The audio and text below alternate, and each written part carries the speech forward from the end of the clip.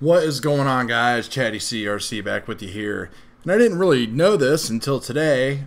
I follow this stuff pretty close, but checking YouTube, and it looks like Google is going to be getting rid of all Chrome apps. In fact, if you go to the App Store right now and click on apps, type in Betaflight, nothing comes up. So what they have done is they are going to release a version of Betaflight Configurator with a whole new numbering system and everything else for Windows, PC, everything, Macs, all that, Linux, all that stuff. So I wanted to go to the GitHub and check it out. I haven't been there a while since the RC candidates for 3.2 were out. And I wanted to just make sure that everything would install correctly and that it would recognize my craft and all that stuff, because I know on Windows machines with the virtual COM ports and everything, it's sometimes just a pain in the butt.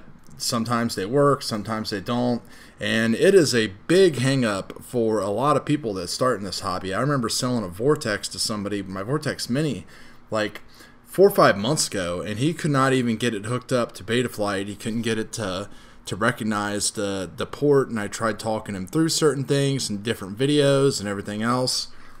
I just ended up selling it. So, put the link in the description. I went to the GitHub and downloaded the Mac version because I am running a Mac, and everything installed beautifully into the applications just like you would expect, because everything just works on Mac.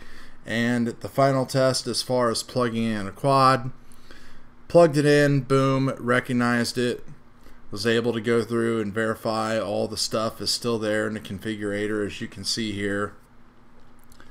Went and checked firmware flasher to see if it had what kind of updates it has on it, and it's updated with the all the way to 3.2.3 as the stable version on here. So the biggest downside, I guess, is that going with this new configurator 10.0.0 is that it's not going to be backwards compatible with older Betaflight versions.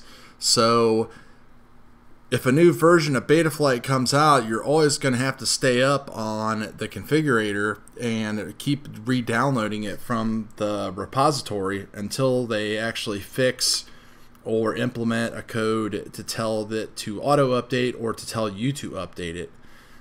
So this is one thing that's working for Mac. The other thing that concerns me is the BLHeli configurator. And I do have a Windows laptop, but having that Google Chrome app is just really freaking handy for the BLHeli configurator. Betaflight, yeah, whatever, I can do everything on screen and stuff, but I can't do that stuff with BLHeli. So I really hope that they're working on something with that. So, and as you can see on the screen here, just going through, checking things out and all that. But Mac world, no problem. Everything just works. Your Google Chrome app will still continue to work till sometime. See you later.